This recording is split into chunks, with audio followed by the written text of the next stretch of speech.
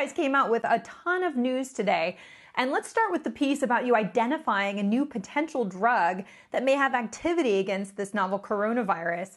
How does it look like it works? And when could we potentially be seeing it in people and the first results from that trial?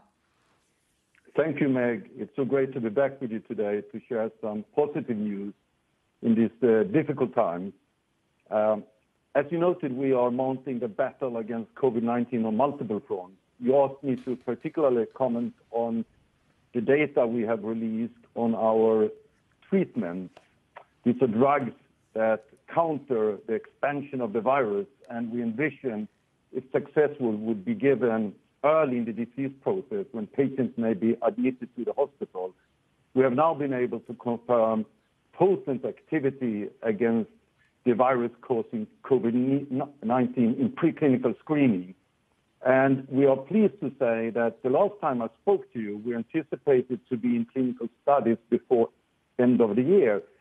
Through the dedicated work from our teams, we can now say we think we'll be in Q3, just a few months from today. In the third quarter. You're also giving a timeline for when you plan to hopefully start human trials of your vaccine candidate with your partner BioNTech by the end of April. Can you tell us what you see the timeline looking like for a vaccine? You know, we consistently hear 18 months. When do you think a vaccine could be ready, and how do you see it being used initially? Will it be healthcare workers, high-risk groups? How will that play out? Yeah, that's a great question. And I think that's the second piece of really good news today.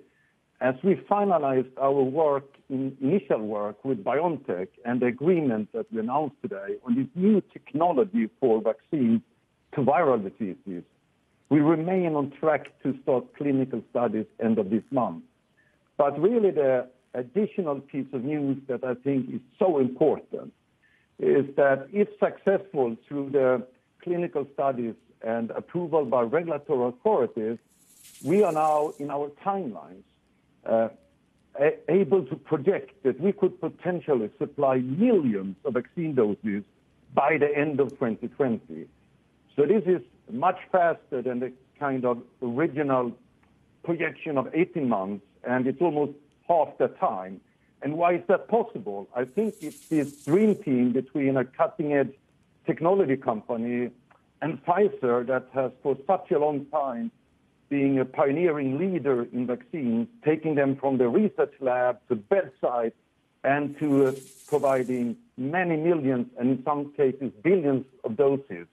And this is really the team that has that mix of knowing the end game and being technologically cutting edge. And I think that has helped us to see an opportunity to move faster than normally. And I should say we also have gotten some really good dialogue with the experts in the field, including regulatory experts and colleagues at NIH. So we are trying to operate like a one team here.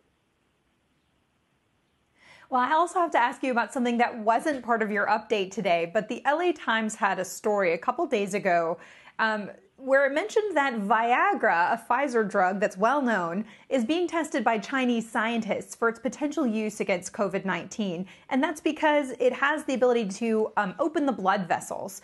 It's a vasodilator. Does Pfizer see promise in potentially using Viagra to treat this disease? You know, we welcome creative physicians that are using drugs in a repurposed manner, drugs that we know are safe and have been used in so many patients, but maybe for a new indication. And I think we would like to learn more how this can play out in a larger study if this group wants to pursue that.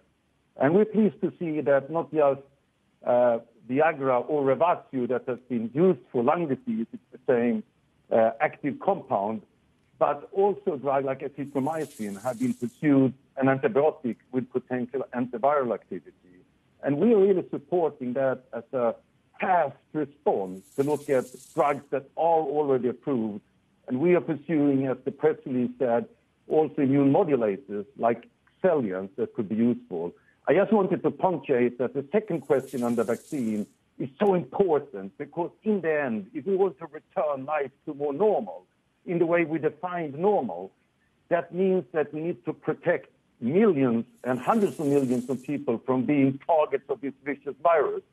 And it's only a vaccine in the end that can return us to a more normal life as it used to be. Although these medicines that are now coming out are so important for every patient coming into the hospital to have a different choice than just spending time in the hospital. So we welcome that creativity very much.